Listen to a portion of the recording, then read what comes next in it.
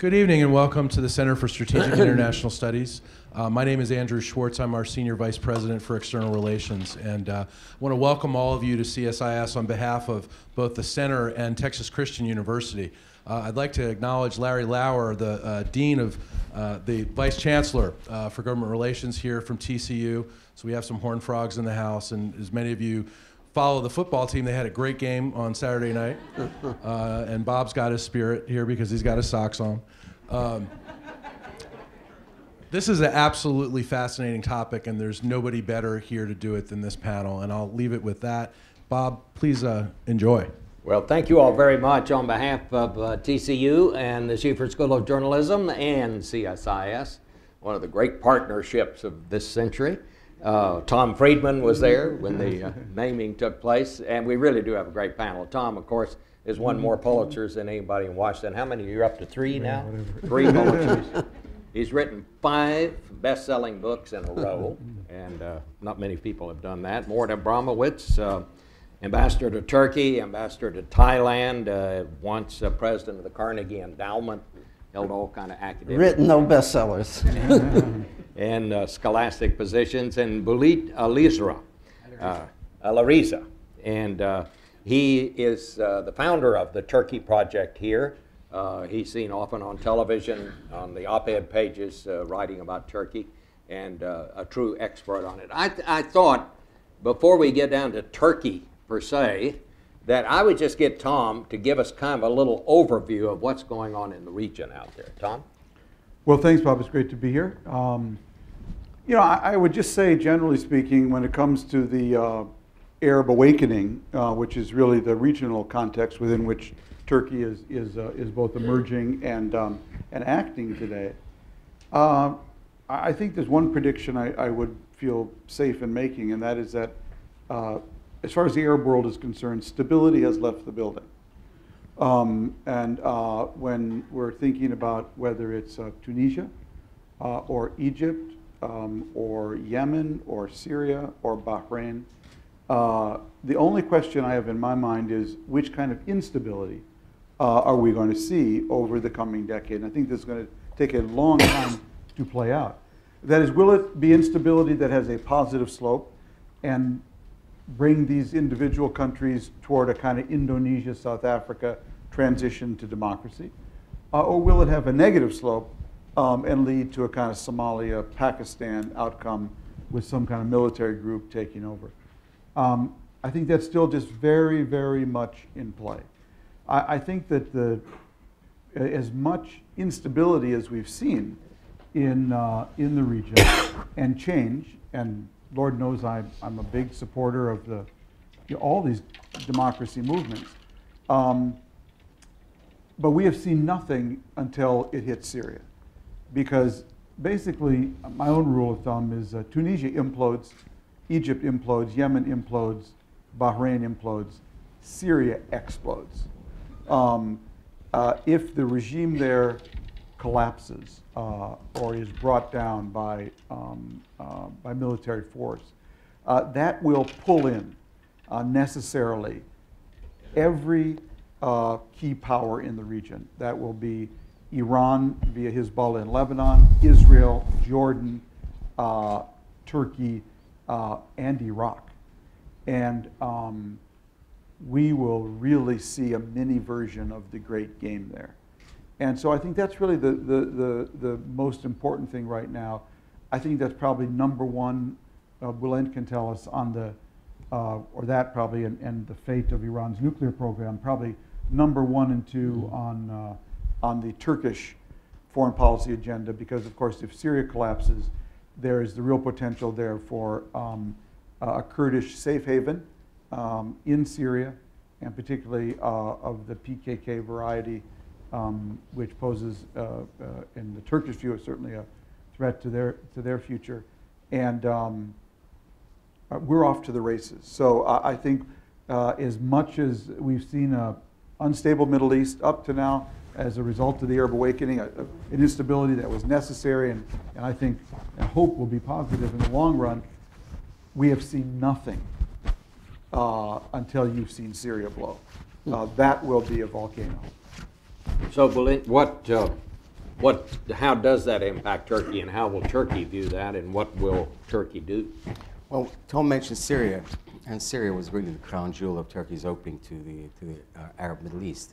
For a very long time, Turkey looked primarily to the West, naturally, because it was an ally of the US, it was a member of NATO, and it ignored the lands to its south for a very long time.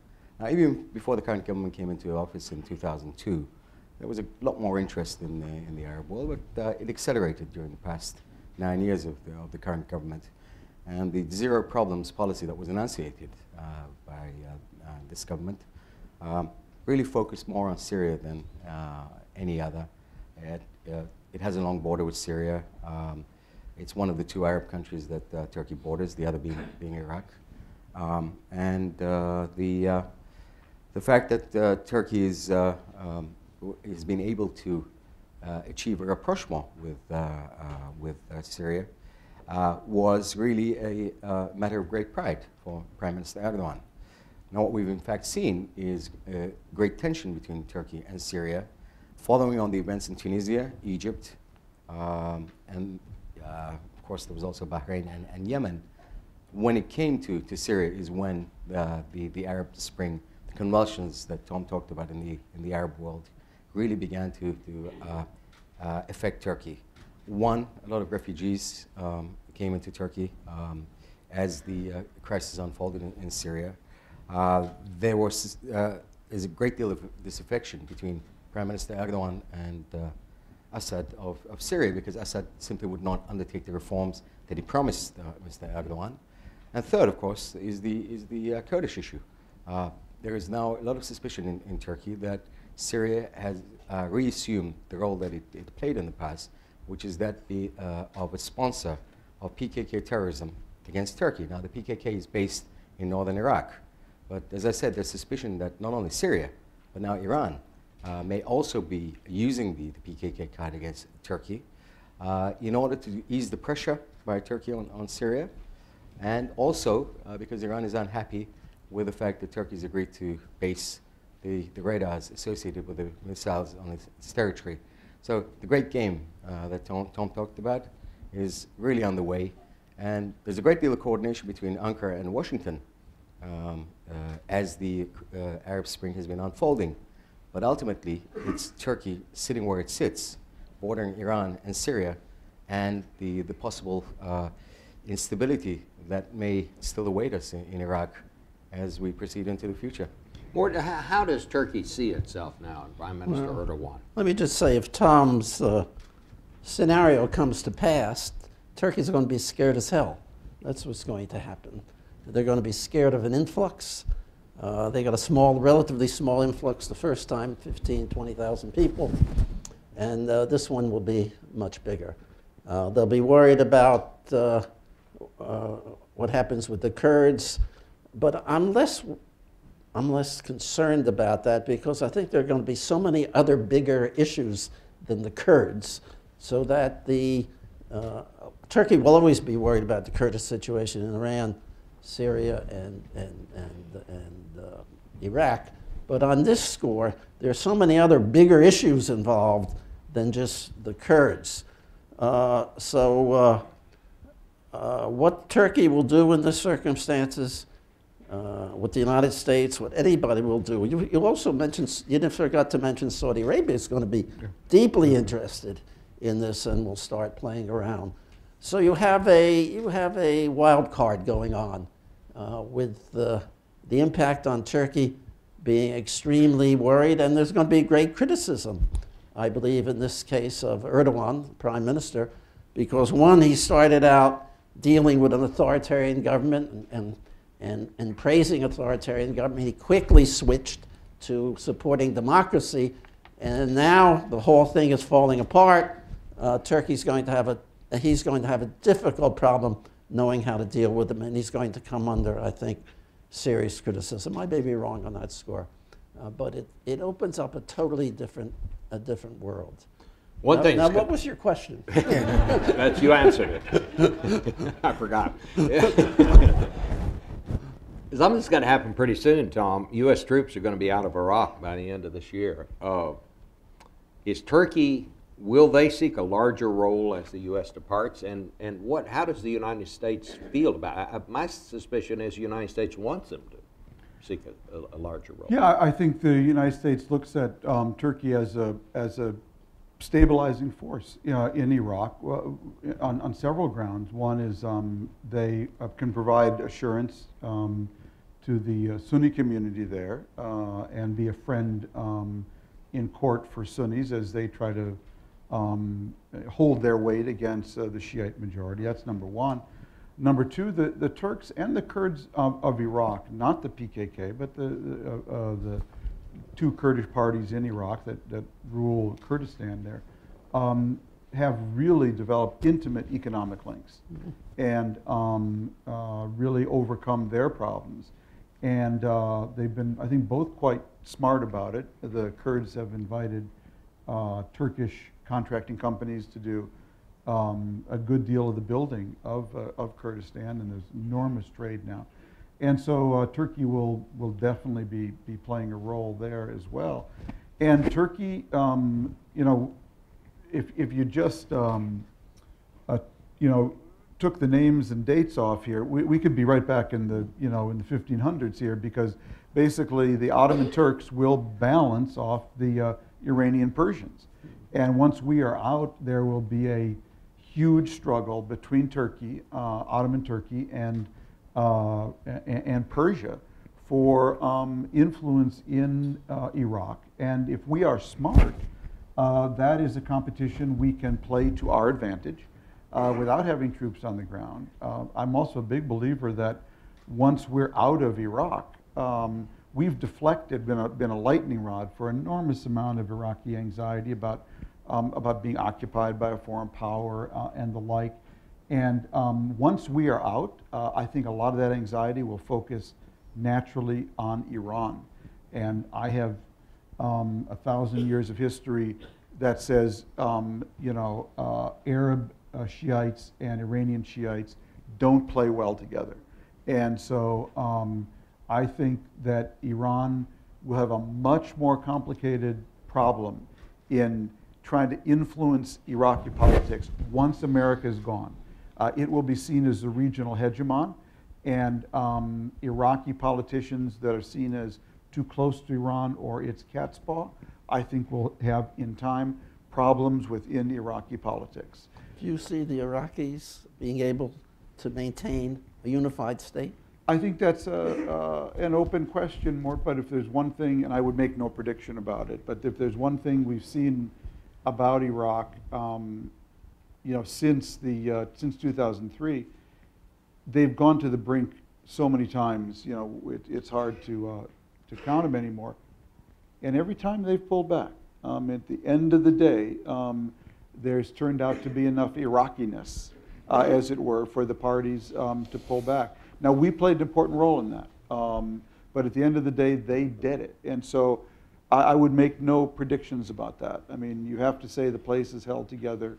I think the larger point that is sort of sobering is when you think about, if you think about all these Arab countries that are now in the process of awakening, and the transition to democracy they all want to and need to make, and we have to root for them to make.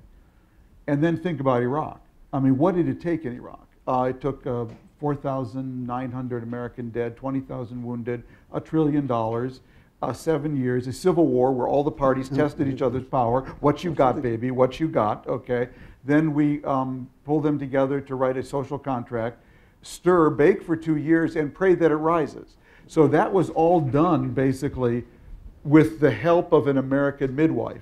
Now you can have half a dozen other countries trying to make the same transition from autocracy to democracy with no midwife. And that's, I think, going to be a huge challenge, and that's where maybe Turkey could play a role in our absence. Well, one of the things here is that the U.S., despite Turkey's severe differences with Israel, the U.S. has very significantly compartmentalized its relations with Turkey and with Israel. Mm. It puts, and Obama himself personally, from everything I've heard, puts great store in Turkey's role in the Middle East in this extremely uncertain period. And in Iraq, I think we're looking to Turkey to sort of remarkably make sure the Kurdish state survives as an entity. And we're looking for Turkey to try to limit Iranian influence in Iraq. So the United States has got a different relationship with Turkey than it's had for a long time. Turkey's ability to confront Iranian influence or to limit Iranian influence in Iraq is limited. Its primary influence is in the north. And the moment that you cross from Turkey into Iraq, you're in the Kurdish regional government. Now, Turkey does not officially recognize the Kurdish regional government as such, but deals with it. And the problem there is that the more the PKK attacks Turkey, the more Turkey feels compelled to put pressure on the Kurdish regional government to do something about the PKK. Now, the US, when it was in the occupying power in Iraq, did not do anything about the PKK. It's right on the corner, northern corner, northwestern, eastern corner of Iraq, right where it abuts Iran, and it's a difficult terrain. The central government in Iraq, obviously, did not have the power to do anything about it, and the KRG, the Kurdish regional government, has not done anything about it. Recently, the Turks have hosted the president of the Kurdish regional government, Mr. Barzani, the foreign minister of Iraq, who's actually Kurd, Hoshar Zebari, and have been putting pressure on them to do something about this. Now, Tom is right. There's a great deal of trade and economic, strong economic relationship between Turkey and northern Iraq. But that could be endangered by the PKK violence and the inability of the KRG to do something about it. So if Turkey is going to play a role in Iraq, in maintaining Iraqi stability, we have to look at the possibility that that could really be endangered by PKK violence. The relationship between the president and Erdogan has been described as a model partnership. Do you think it is?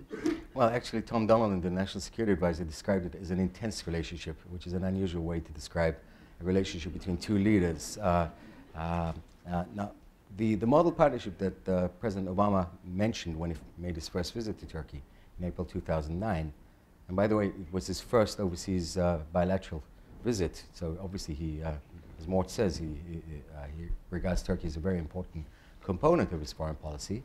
He obviously wanted Turkey to play the role, as he described it in the model partnership, of being a bridge between the two worlds it belongs to. It's linked to the West, but it's also linked to the Middle East and the wider Islamic world. Now, Turkey obviously wants to play that role. Mr. Erdogan has been keen to play that role. For a long time, Tom, you've been following this, Turkey was able to do what the US was not willing to or was unable to do, which is to talk to Tehran and Damascus. Now, we have a situation in which both Syria and Iran are not exactly comfortable with Turkish closeness to the US, and we're getting to a situation in which the bridge is coming under pressure from both sides. The US wants Turkey to play an increasing role as a stabilizing force in the Middle East, and there's pushback from these two countries, as well as some of the groups associated with them, for example, like Hezbollah in Lebanon. We're not comfortable with the role that Turkey is playing. So we're really going into a very interesting period in which we will see a test of Turkey's influence in the Middle East.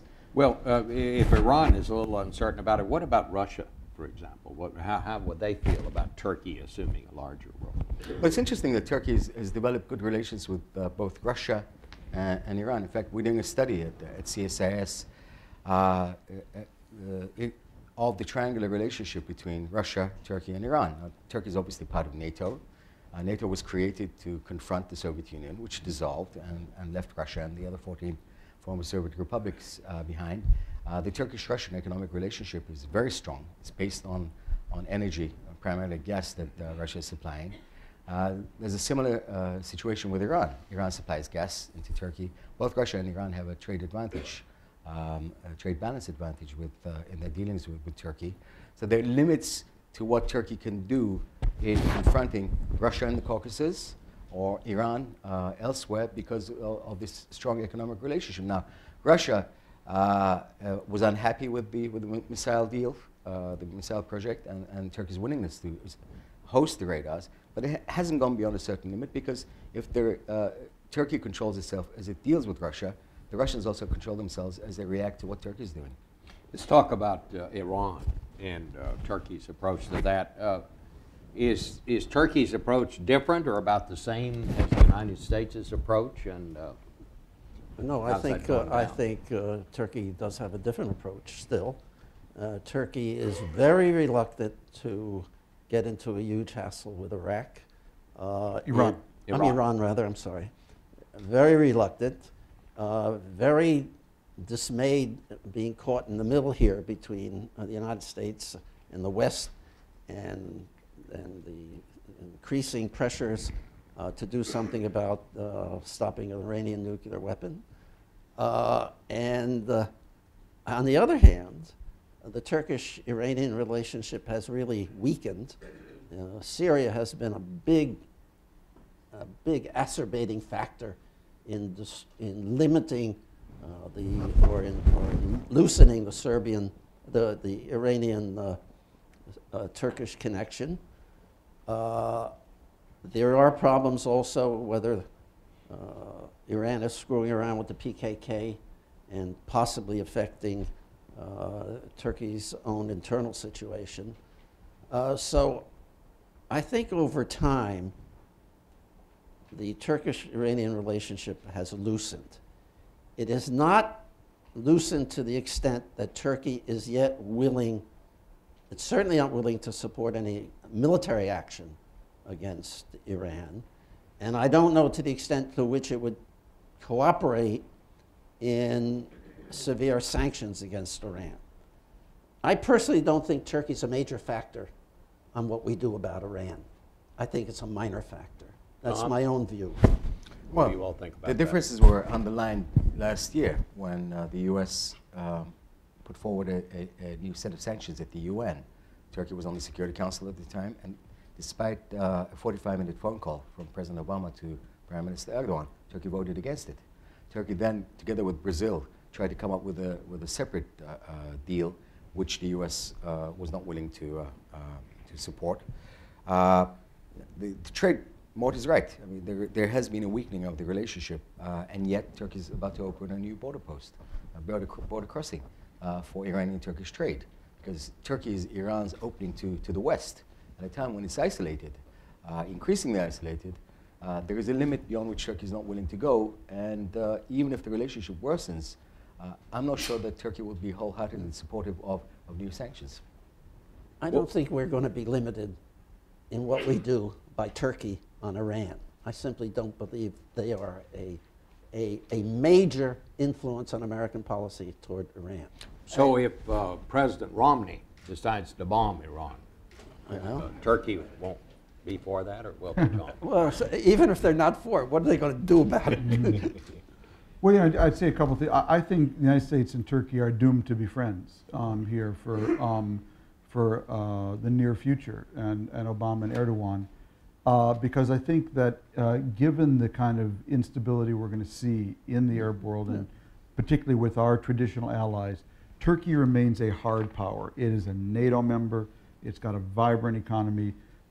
We have a long relationship with it, and we are going to be depending on Turkey a lot. And so I think we're going to have to get along, and we will get along, and that's why the administration's been very smart in separating the U.S.-Israel relationship and the U.S.-Turkey relationship, and just keeping them on separate tracks. And as far as Iran is concerned, I think that the one thing that I think I agree with Bulent, there's enormous commercial ties between the two countries. The Turks evidently are resigned to the fact of Iran, getting a nuclear weapon. They've lived next to a nuclear Russia all these years. At the same time, though, given where the Sunni Arab Muslim world is on the Iran question, if Turkey wants to continue to have influence in the Arab world, it will have to balance that relationship with Iran with the ties and aspirations and interests of the Sunni Arab world as well. And Erdogan will not be able to dance at both those weddings, not indefinitely. Does Turkey still want to be part of the European Union, or where is all that now? Well, I think we got to the point that one could say that the process is stalled. Recently, I was talking about this, and I said the Russians used to, during the Soviet days, used to have a saying, they pretend to pass, so we pretend to work. The European Commission pretends that there is an ongoing process, and the Turks pretend to believe it. Turkey will not give up the EU process because the massive domestic transformation has been done with reference to the EU accession process. But I'm convinced more and more that Turkey just does not want to be just another EU country. It prefers to focus on its relationship with Washington than with Brussels. There is great tension in the relationship between Turkey and Germany and Turkey and France because of these two countries' opposition to Turkish entry. And those two are the dynamos of the EU, and the EU has massive problems. So Turkey at this moment is still proceeding as if it wants to be a member, but frankly, that seems more and more unlikely than ever before. And what about Turkish-Israeli relations? And where is that, and what does it mean to the rest of us? I don't see any short-term improvement in Turkish-Israeli relations unless there comes into play because of sort of the type of factors Tom has raised, which would change that. I think Erdogan has a deep animosity toward Israel, but he's also a practical politician, and he also wants a very close relationship with the U.S. So I think that right now, that is mostly frozen. And one of the things that interested me in this regard has been that despite the virulence of the Turkish-Israeli relations at the time that Mr. Erdogan came to the United States, that the U.S. Congress did nothing, that the Armenians did nothing, that arms supplies continued on to Turkey. And we just sold them 3 very important helicopters. And I believe that's largely a function of the Israeli government not wanting to exacerbate any further the Israeli-Turkish relationship. And they all laid off trying to undermine Erdogan. I can't prove that, but I think that's a factor. And I think any way that Israel can restore the relationship is deeply in Israeli interest. I would say that there are 22 members of the Arab League. I love every one of them. But we don't need a 23rd. And if Turkey decides that it wants to go so far as to, in effect, become the 23rd member of the Arab League, it would be a huge strategic mistake for Turkey, because Turkey's influence and its relevance in the region and vis-a-vis the United States was as a bridge between, and Erdogan was an active mediator between Syria and Israel in the Olmert government. I think it's too bad that the United States painstakingly, with lawyers from the Israeli government, worked out a deal to overcome the whole flotilla, Gaza flotilla incident. It didn't even involve really an apology so much as Israel expressing regret. And Prime Minister Netanyahu turned it down because he was afraid that he went against his own legal team, not to mention our Secretary of State, because he was afraid that it would leave him exposed politically to his arch rival, the foreign minister, Lieberman. And so, this is going to grind on for a while. I'm a big believer that geography is destiny. Turkey and Israel are, again, doomed to be friends, given the geography of the Middle East, these two non-Arab powers. And they'll find a way to get back to it at some point. I'm more pessimistic about this because you talked about President Romney ordering an attack on Iran. During the past 2 weeks, we've seen speculation that Israel might attack Iran. If that happens, then you're going to get a reaction, certainly from the Turkish public, and certainly from the Turkish government, even if, privately, the possible elimination of Iran's nuclear capability might be welcomed. And also, with respect to what Mort was saying, now, since the arms embargo on Turkey imposed by Congress in 1974 because of Cyprus, Turkey relied on the Friends of Israel in Washington to help protect it against the Armenian Genocide Resolution and on all sorts of issues. Now, that relationship is certainly not what it was. And if we were to get another test, let's say with another Armenian Genocide Resolution in Congress, it may be that Turkey will not find that support from the Friends of Israel. And that's a factor that any president will have to take into account. We want to take some questions from the audience, but while you're thinking of a question, I want to circle back to where we started, Tom, and talking about Syria. You're talking about what could happen if Syria falls. What are the chances Syria will fall? I mean, what do you all see happening there? You know, this is a regime that not only is it's ready to kill as many people, it's already proven that, as it needs to stay in power. The Alawites have nowhere to go. This is not like the Ben Ali family in Tunisia that, you know, this is 10% of the population that would feel very exposed should it lose its, you know, primary place in power there. I don't know what's going to happen. I think it's very complicated. I think I think the tipping point will come when you see the Sunni bourgeoisie of Damascus and Aleppo basically abandon the regime, and so far they haven't done that. I think because they're terrified of instability as well. So this could grind on for a long time, and it could not. You know, I mean, it's just it's hard to see how this ends in a kind of clean, stable way. So I'm befuddled by it. Do either of you have anything to add on that? But let me ask you, what happens if, Tom, if Assad does survive, which is a real possibility that this does peter out? Unlikely, perhaps, but a real possibility. What are we left with if we have Assad in power sort of indefinitely? I don't really know. I think it's more grinding. Again, he's got the Iranians buttressing him. He's got Hezbollah buttressing him. He's got the Alawites buttressing him, and so he has resources that are keeping him clearly in power. And again, I think where the Sunni merchant class is critical, and they have yet to clearly abandon him. So he's got the Iraqis again, you know, supporting him. We have this weird situation where the elected government in Iraq is supporting basically the dictatorship in Syria now. So, and that is for purely Shiite reasons, because they're worried about the Sunnis taking over. And underlying this whole story is the oldest civil war in the world between Sunnis and Shiites.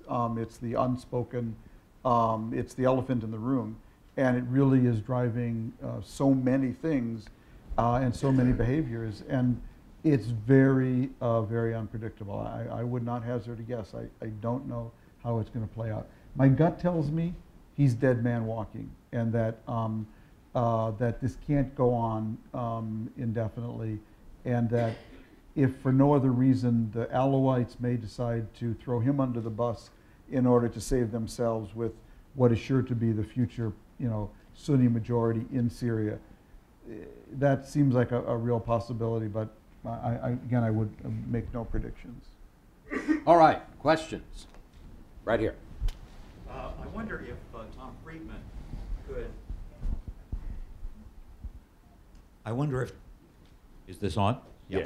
I wonder if Tom Friedman could amplify and perhaps clarify something you said right at the very beginning, because it scared me. Maybe it was intentional. As I understood it, you said that unlike the other elements of the Arab Spring, which were implosions, something in Syria would be an explosion, bringing in, you ticked off a number of countries, but they included both Iran and Israel. Now, I have my doubts that Israel could resist a full-court military press by Iran. So if you disagree with that, I wonder if you could explain why. But if you agree, are you projecting the first use of nuclear weapons since 1945? I personally don't think that Israel would use nuclear weapons to block the development of nuclear weapons in Iran. But certainly if there were military plans. You're way off from what I was saying. I wasn't suggesting nuclear anything. The simple point I was making is that Syria is the keystone, the geopolitical keystone balancing, okay, all of these states, Turkey, Syria, Iran, Israel, Iraq, Turkey, and if that keystone collapses, okay, each of those states is going to look to secure its interests in Syria in a way that will look for allies, that will look for partners there to protect its, if nothing else, its border. Think of how many border countries Syria borders on, but it has nothing to do with Israel military. using a nuclear weapon in any way. I wouldn't even contemplate that in the Syrian context. Next one, right here.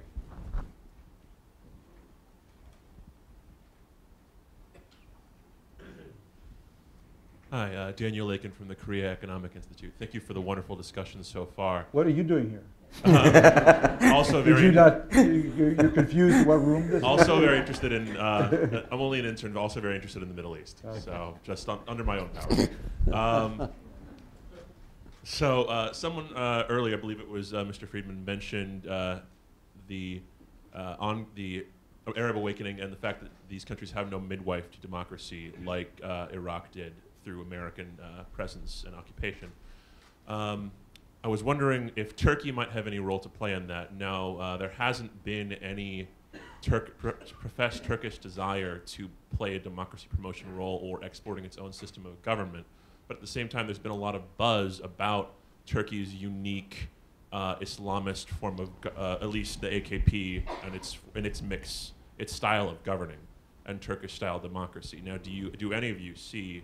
I think, given the history of Ottoman-Arab relations, the idea of Turkey playing any kind of active midwife role would be highly unlikely. I think Turkey's role would be as a model of blending Islam and democracy, but any kind of active role, I think the Arab world would recoil at. I'm not sure you're right on that, Tom. Okay, good. I think the AK Party is very active in helping Islamic parties throughout the area. I agree with Tom that the model is very important, and I think Turkey is a genuine model. Turkey's been a model for 30 years. Once it was a model for military rule, and it still could be a model for Egypt. But I think, though, that on this score, I don't believe Mr. Erdogan is averse to trying to sort of move the equation a little in terms. Now, that doesn't mean it's necessarily bad. He still brings a secular perspective to Islamic parties. I'm just saying, I'm not sure they're going to stand aloof from involvement in the domestic politics of some Arab countries. We're going to see how influential Turkey is as the process unfolds. I mean, I agree with Tom that ultimately it's going to be the Arabs themselves and the individual Arab countries within the Arab world that will determine their future. But if Turkey is a model, to follow on from what Mort is saying, it is a model for the Islamists who were previously shut out of the system. We've seen Rashid Ghannouchi, the head of the Ennahda party, which just won the elections in Tunisia, referring to the Turkish example. We've seen similar statements from Egyptian Islamists. The model that the AK party, which has its roots in political Islam in Turkey, albeit willing to operate within a secular system, brings to the Arab world is that of a route to power through the ballot box. Now that raises, or should raise, questions in Washington as to whether Mr. Obama's dialogue with Mr. Erdogan about bringing these parties in is ultimately in the U.S. interest. Because remember what happened in Gaza when Hamas won. Essentially, Washington cut off contact with Hamas. Now, has the U.S. decided that it's willing to deal with Islamist parties once they gain power, and particularly if they begin to behave in a manner that is deemed unacceptable in Washington? Yeah, I think there's another point, we have to really keep in mind when we talk about the Turkish model. It's unspoken, and to me, underappreciated. Turkey had no natural resources. Okay, it had no oil. And because of that, it developed a very vibrant free market merchant class, really, really impressive, I would say, export model, and a real active business elite. And so when you talk about the EKP and their success, it isn't just that they somehow miraculously blended Islam and democracy. Okay, underlying it is that they created an incredibly powerful economic engine.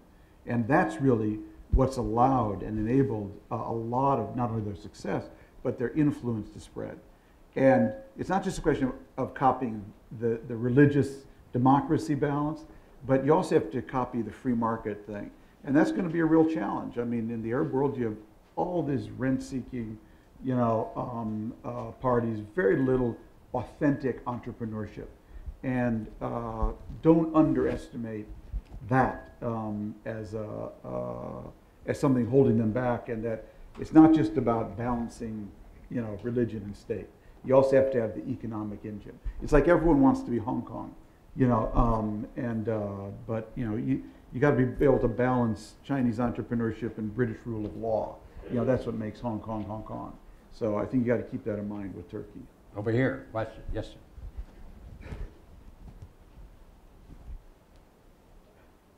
Then,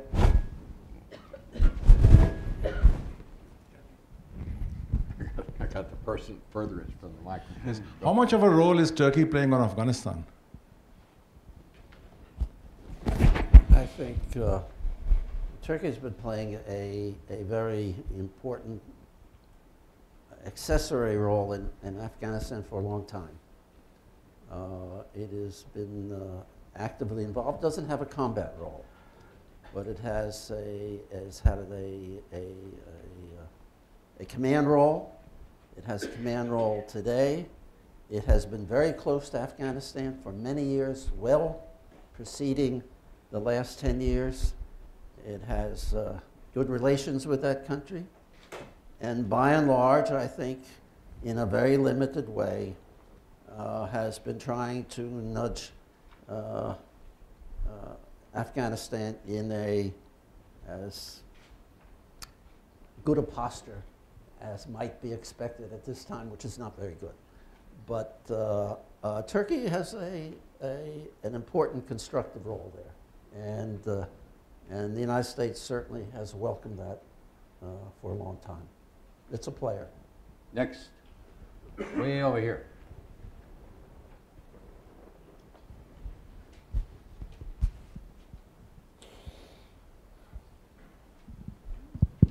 Thank you, Eric Paloma from CSIS. My question is for Dr. Aliriza. In the last couple of weeks, there have been some major developments in regards to relations between Damascus and Ankara, primarily kind of the recognition of the Free Syrian Army, which has a de facto forward operating base in Antakya now. Also reports that there have been arms trafficking across the border of Hatay. What is the likelihood that a more aggressive, or we'll say defensive posture from Damascus could provoke a Turkish response? Thank you. now the reference to the Turkish backing for the armed group, such as it is, headed by Colonel Assad, no relation, I presume, it was from the New York Times report that we all read a couple of weeks ago. Now, Turkey has not officially confirmed that it's backing such groups. What it's doing is it's allowing the Syrian opposition, the civilian opposition, to meet in Turkey. And in fact, last night the foreign minister had a meeting with that group, pointedly a few hours after the attack on the Turkish embassy in Damascus and the two Turkish consulates in Latakia and Aleppo, I believe. Now, once you get involved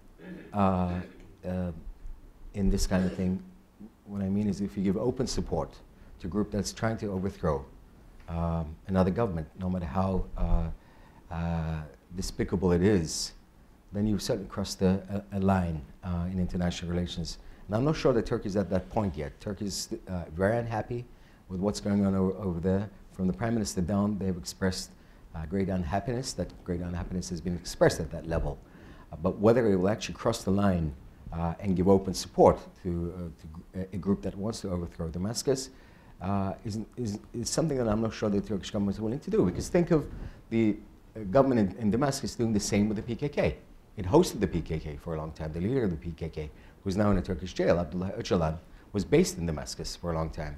Then you've entered the kind of uncharted territory in international relations that you worry about. Now, the US is looking to Turkey to play a more important role. The Europeans who met today are looking to Turkey to play a more important role. You know, that unfortunate phrase that was used, leading from behind, when it is applied to Syria, may have Turkey being up front in a way that other countries were up front on Libya. But I'm not sure that Turkey's at that point where it's willing to do some of the things that you referred to. Is there a hand back here?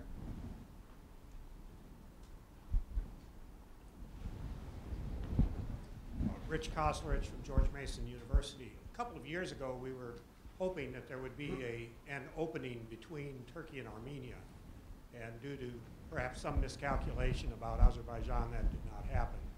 With 2015 approaching and the 100th anniversary of the tragedy against the Armenians in Turkey, how do you see Turkish-Armenian relations evolving over the next couple of years? Who'd like to take that?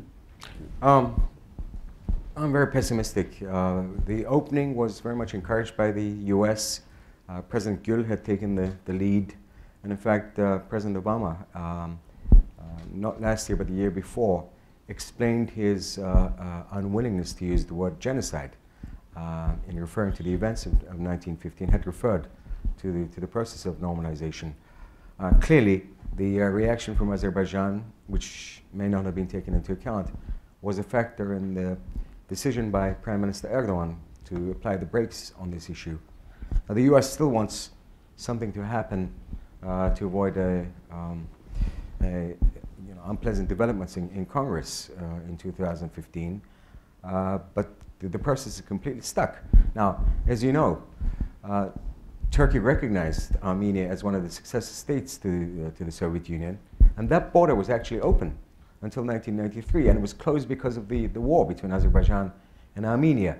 So the first step that one would think of, in a step-by-step approach to rapprochement, the opening of the border, is stuck because of the Turkish insistence on the withdrawal of the Armenians, or at least the beginning of the withdrawal from the Azeri occupied territory that the Armenians currently have. I'm totally pessimistic that anything is going to happen. In fact, one of the reasons for my pessimism is that it's not even being discussed seriously in Turkey. Turkey is now busy with what's going on south of its border rather than what's going on the other side of the world. Go ahead. Rich, you got 4 years still. A lot can happen in 4 years, and I would not preclude changes in Turkey's attitudes on how to deal with this, and I would not preclude a very active diplomacy, perhaps changing this. Bulent is right to be pessimistic. It's like on Cyprus. You can't be optimistic about Cyprus. It's just impossible. But on this one, I think there's a possibility of some sort of movement. Maybe I'm smoking pot, but I do. I take a less negative perspective. Right here, this time.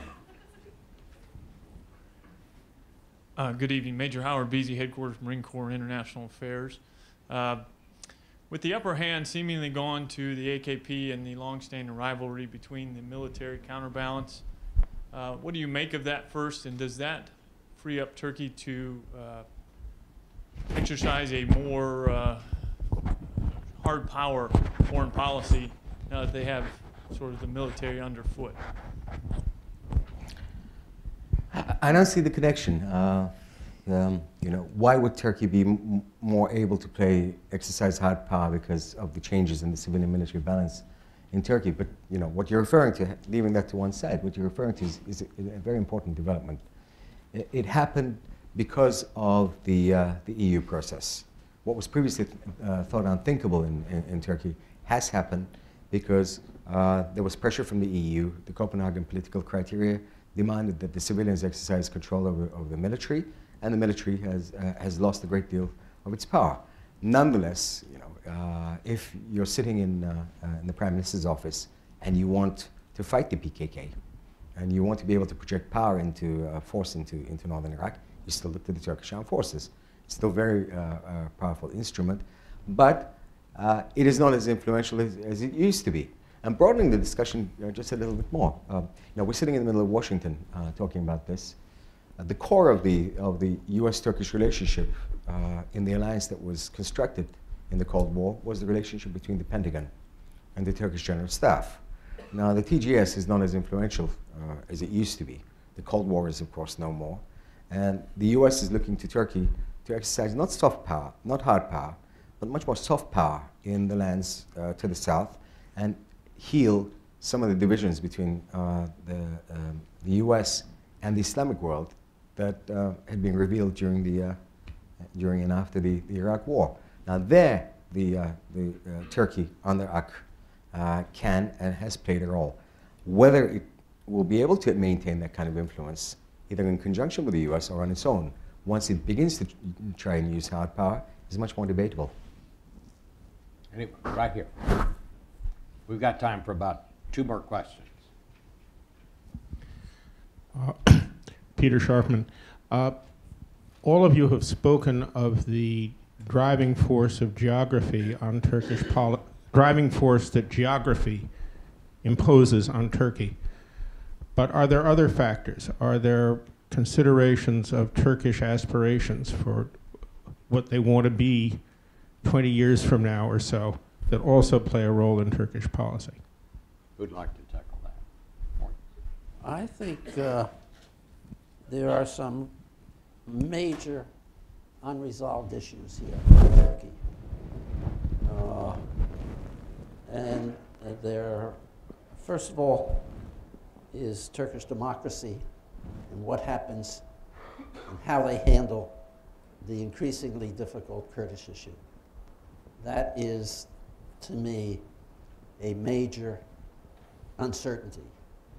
The second still is, what is the role of religion in Turkish political life? A lot of people, rightly or wrongly, are deeply concerned about what they think is happening. A third is whether there is an increasing authoritarian trend in Turkey leading to a further AKP control. These are practical issues being debated and discussed in Turkey. I'm not trying to lend a negative notion that somehow or other Turkey's going to fail to meet these. I'm just saying these are the present preoccupations of Turkish domestic political life. And they have to be, and how Mr. Erdogan deals with them is coming very much to the fore over this coming year. Final question. I'm Rick Endefurth at CSIS. I just wanted to add something to the question about Turkey and Afghanistan, the question that was asked. There's something else that Turkey's doing. It has its hands full with a lot of issues, one of which is to be a convener for a regional conference last week in Istanbul. It's the first time that all of the neighbors and near neighbors in Afghanistan have gotten together. Turkey was able to pull off something that they couldn't pull off a year ago, which was to get India and Pakistan together for the first time in a regional setting to discuss what's going to happen with the future of Afghanistan. So Turkey is playing a key role there, and that's going to be sort of a setup to the Bonn conference in December. But the regional diplomacy push that Turkey is doing is enormously hopeful if there's going to be any kind of regional settlement for Afghanistan. So Turkey's got an important role to play. What was the result of that conference, Rick? I'm sorry? What was the result of that conference? It was a 8-page declaration. No, wait a minute. Well, that's there have been previous declarations. But the fact that they got everybody together for the first time, and the fact everyone is looking over its shoulder that the U.S. is withdrawing, maybe that will be an impetus for the regional people to find some way to keep their hands out of meddling in Afghanistan in the future. It's a long shot, but at least Turkey is being proactive in trying to bring all the players together. So that's why I applaud what they've done. Won't give them a great odds of success, but it's necessary, and it's something actually that the U.S. government has been pursuing now through the regional initiative and the so-called New Silk Road approach. So I give Turkey a hand for that. All right. Well, thank you very much, Rick. And thank you all for coming on behalf of CSIS and TCU.